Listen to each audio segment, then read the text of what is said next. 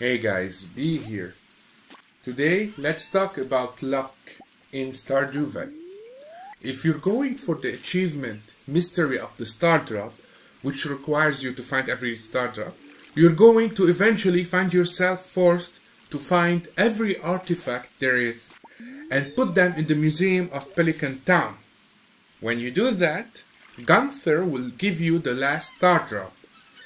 Now, for that, your best bet is to fish for treasure. For that, I recommend you take the Treasure Hunter perk at level 10 of fishing, which doubles the chance of treasure to appear while fishing. Now, there is a meal, a very special meal called Lucky Lunch. This meal gives you 3 luck for 10 minutes upon consuming it. I cannot stress enough how good that is for fishing treasure. For fishing for treasure, excuse me. As you can see in the video, the treasure drop chance is mighty high. I am actually getting treasure in almost every catch, and I think I got an iridium band in those. That's crazy. Now, to make that lucky lunch, you need to know how to cook it first. You can learn it from the cooking channel on the last day of spring on the 2nd year. Now, if you've missed it, it's going to reappear randomly through a rerun of the Queen of Sauce, or on the last day of spring in the 4th year, and so on, even years. So 6, 8, 10, so on. My biggest advice about that is that you watch TV every day to make sure you don't miss any cooking recipe. Now, for the lucky lunch, you need 3 ingredients. A blue jazz that you can plant in the spring.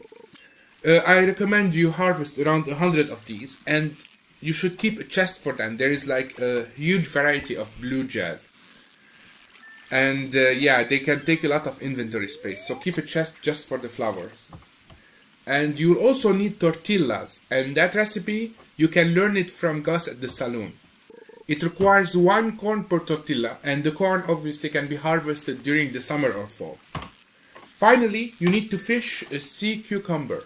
These can be fished from the ocean during daylight, in the fall and the winter. So they're uncommon, but you'll have the opportunity of fishing a lot of them.